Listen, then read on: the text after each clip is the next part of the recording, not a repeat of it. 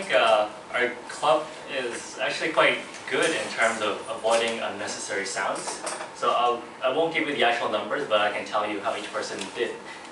For King, he uses very little ahs and ums. I think you might have like one or two. And I think one thing that I think people can learn from King is that he actually pauses and he stops himself from saying unnecessary words. So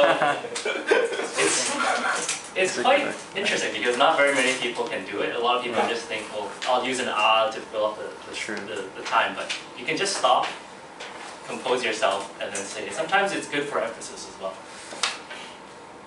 For Wallace, you're a little bit high on the ahs and ums, so you might want to watch yourself there. But a lot of it is also because it's not prepared. You're the Toastmasters of the evening, so a lot of it you have to go on your own.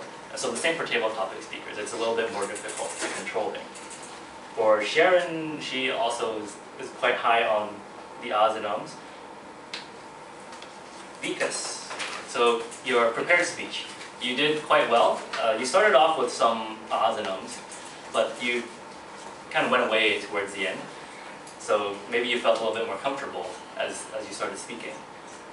But you did have a couple of ands and andas, so you might want to watch out for those in the future. And then? Like, and, you know, like, okay. Right. So not but an and. Yeah. For Alvin, you're also quite high on the ahs and ums. And you also have a tendency to repeat some of the words. So, let's say, you know, for emphasis, you know, you would repeat some of those words occasionally, so you might want to watch yourself there.